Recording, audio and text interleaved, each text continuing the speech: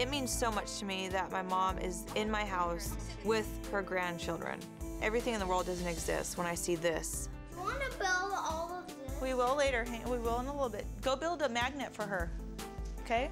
Knowing my mom never approved of Hank, I just really hope my mom doesn't say, "I told you so." I really hope that she's not coming to lecture me, and I want her support. So what the heck's been going on, Kendra? Where's Hank? First of all, I just want to, like, I miss you, you know?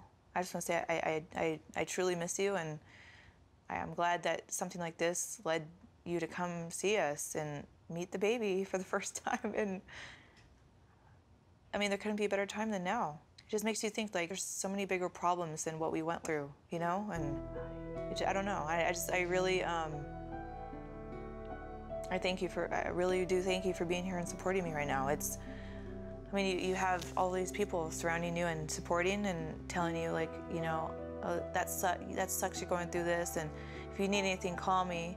It's like you can hear that so many times, but then you're just like, God, where's my mom, you know? It's like... Even though you did tell me to go die. It led into this big fight, and things were said, and I told my mom to go die.